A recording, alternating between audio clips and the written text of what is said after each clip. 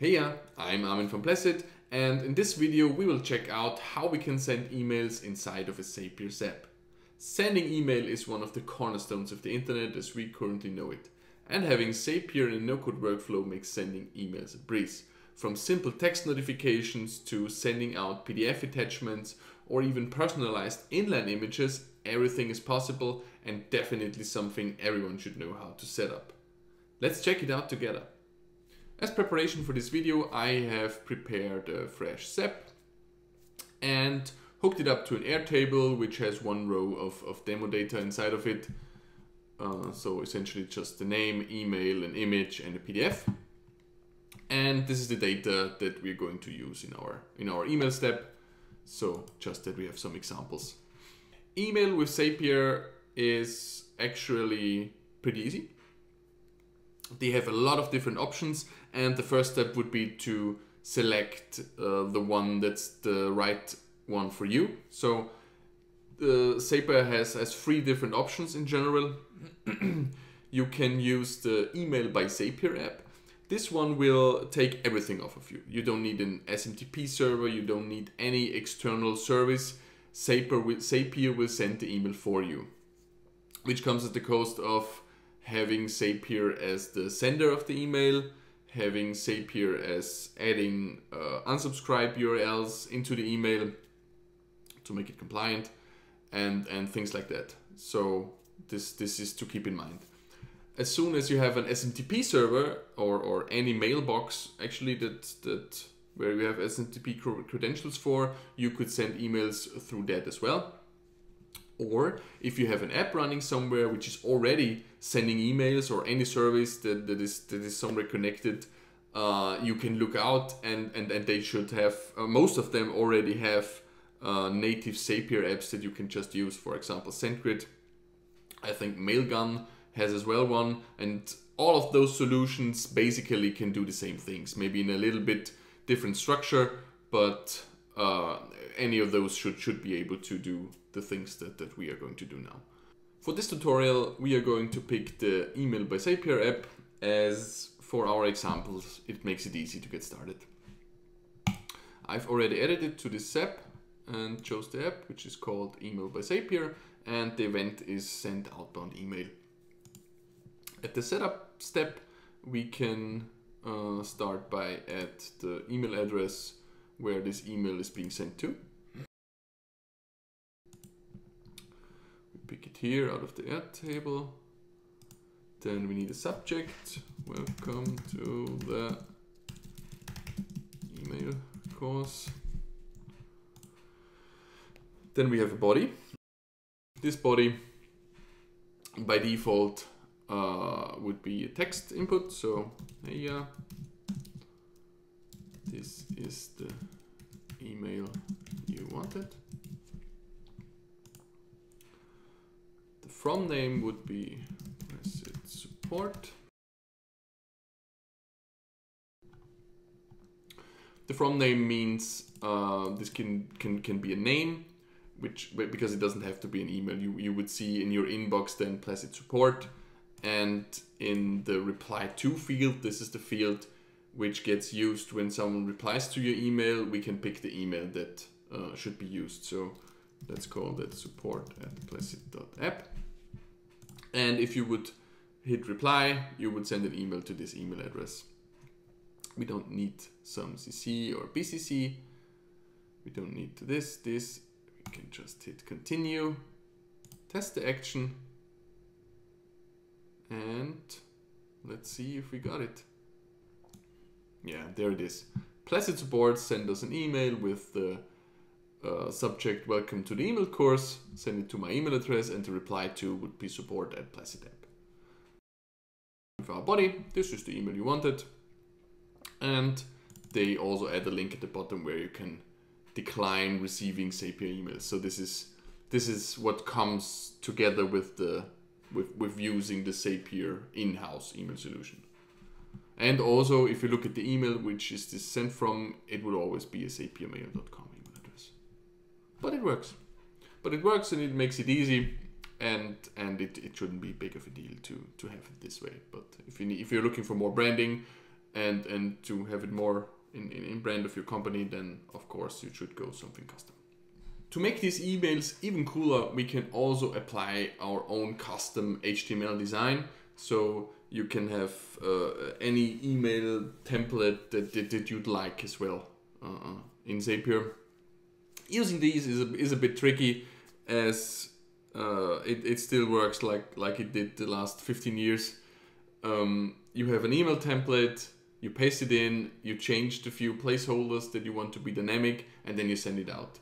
So it's a bit tricky to update it or something. So usually you would start over, paste it in, and fill out the placeholders. But let's give it a try. I've created a simple email template which is based on our newsletter template, and we are going to implement that and also add a dynamic field. I will just copy it now, go back into our Zap in the setup section, and here in the body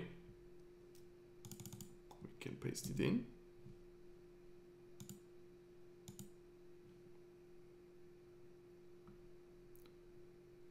And now we have to find the section that we want to change. I think we want to change that we have a correct greeting. So we just want to fill in the name of our recipient after the greeting. Let's find it. This is the email you wanted. Here it is. Hey, yeah. So essentially here, exactly at this point, we want to fill in the name field from the Airtable. Let's remove the spaces. Let's keep one here. And this is everything we needed to have it being an HTML email with our custom design. Of course, you could have a lot more fields, a lot more customization, but in the end, what you need to know and what you need to do is the email has to be one big string with all your data inside of it, and that's how it's going to be sent. Let's give it a try.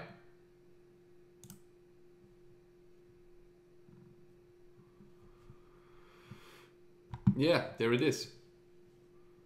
Here you can see this is now our custom design at the top here with our dynamic field.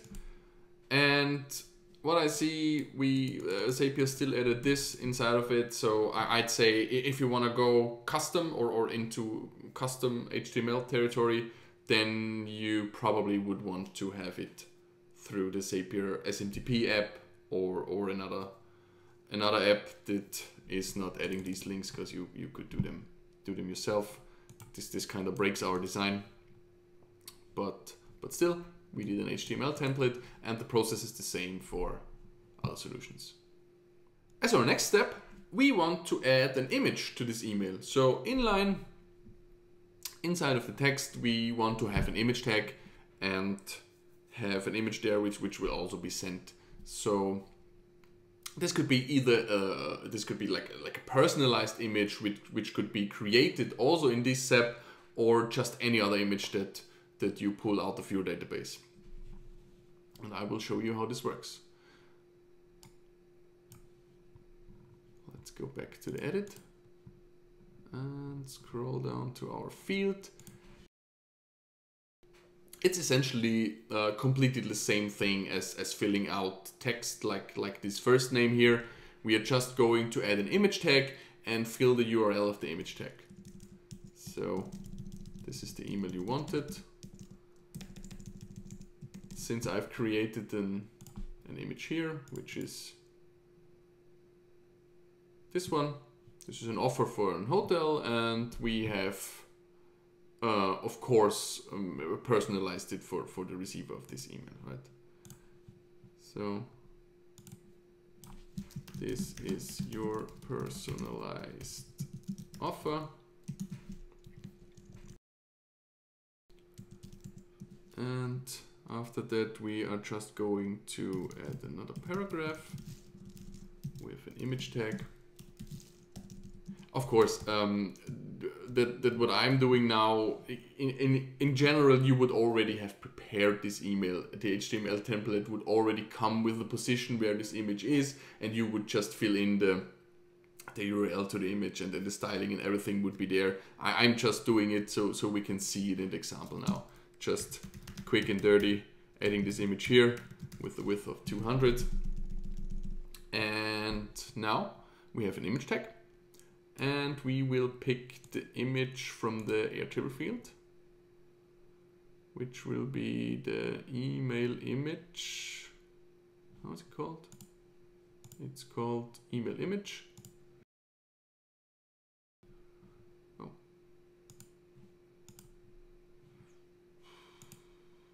Email image file name. No, we need an URL. Email image. Like the large one. So we take the URL from the large thumbnail and paste it in here, and it should already work again. As you can see, same with images, same with just plain text. In the end, we have one string, one HTML string that gets sent via email into the inbox of our recipient. Let's continue and give it a test and see if we have this image now in our email. Yeah, here we go. Here's our personalized offer. Great. So we also have now dynamic images inside of your email. And now onto our last step. What's the thing that's missing? So this is a perfect email, an attachment. We need to add an attachment to this email. And we do this by getting back into the setup process, scrolling down to the attachment field. And Zapier really takes a lot of work off of you to do this, as you only have to have your desired attachment hosted somewhere and then paste in just a URL, and they will just pick it up and attach it. That's everything you need to do. So we'll just find our email file. We have it in an attachment, not the thumbnail. Yeah, this is the attachment URL. I think this should be it. And this is everything we needed to do to even have a nice attachment now attached to this email. Let's give it a try. Oh, set back, test action. Let's see if we get now the perfect email. Yeah, and there it is. Our beautiful HTML email with our customized, personalized offer image and with an PDF file attached. Let's have a look. Yeah, there it is. It's just the file name in the URL is being used here. So if you want to change that, you'd have to save it. If you want to change that together with Zapier, you have to save it as the file name you want it to be in the email then. All right, I think this was the last missing piece that we need to kind of build everything around email that you might need in the future. I hope this was helpful for you. If you have any problems or ideas, what I could do next, or if you're just stuck with it, just leave me a comment. Happy to help, and have a great day. Bye. So that's it for this automation. You will find a link to our blog post with a step-by-step recap of this tutorial in the description. Try it out and tell us what you think.